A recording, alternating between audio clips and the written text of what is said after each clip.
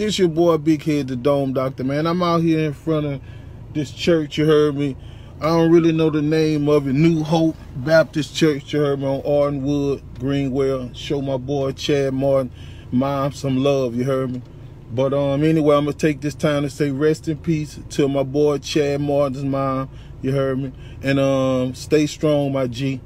But I want to say this, like, bro, his mother, you know what I'm saying, she was an older lady, you know, she lived a good life, you know what I'm saying. That's good, you heard me, a God-believing woman, you know what I'm saying, that's great. But check this out, like, these short lives, that's not what's up, man.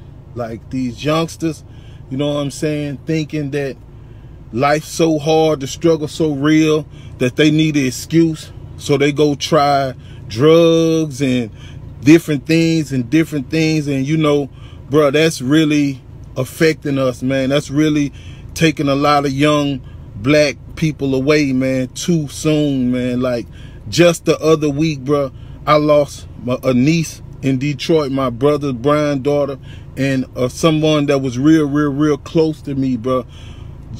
Just because of, you know, overdoses and things like that, man. We got to get on top of that, because they ain't gonna put that on the news.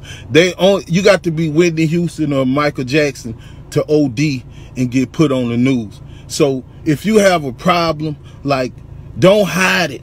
At least let people know so you could try to get some help.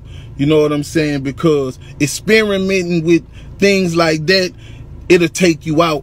And before you know it, you gone. We don't even got time to try to help you or nothing because you was hiding it. So, man, don't hide it. If you got a drug problem, man, if you can't do nothing for yourself, just throw it out there to the people you know that love you and care about you, that'll help you or do something to try to, you know, help you shake that monkey. Because I know the struggle is real, man. I know it, bro. Take it one day at a time. But like I say, live to see the next day. Don't throw your life away, man. That stuff is real, man. Leave it alone, man.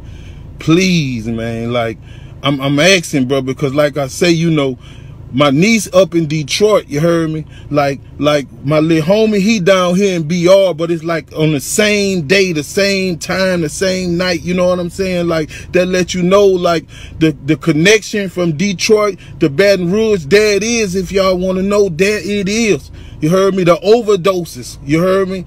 Like, come on, man. We got to do better, bro. We got to help each other, bro. Like, not on my watch. Nobody that I ever ran with, I ever kicked it with, did no type of drugs besides weed on my watch. Ask them. I don't care. Me and them. That's all we ever did. Ask them.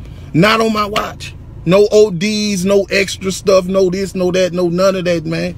You heard me? We got high. That was it. That's all. Nothing else was going down on my watch. So, you know, not on your watch.